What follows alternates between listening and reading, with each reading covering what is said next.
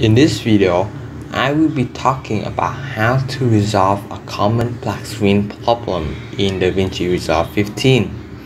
So, I will be dragging a video clip into the timeline and I'm gonna add a title.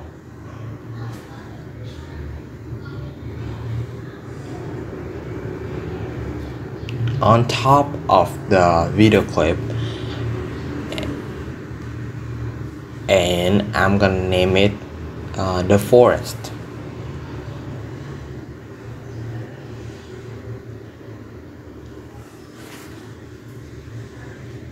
After that, I'm gonna be changing the font and sizes and everything.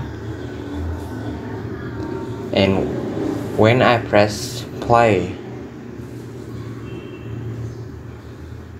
as you can see on the playback screen, it just goes black and you cannot see the text and even the clip. So to fix this problem, press on the text, go to inspector, and then go to video. You can see the composite mode option. Instead of choosing normal, press add. Then when you press play, it should work. Thanks for watching. Remember to subscribe and like.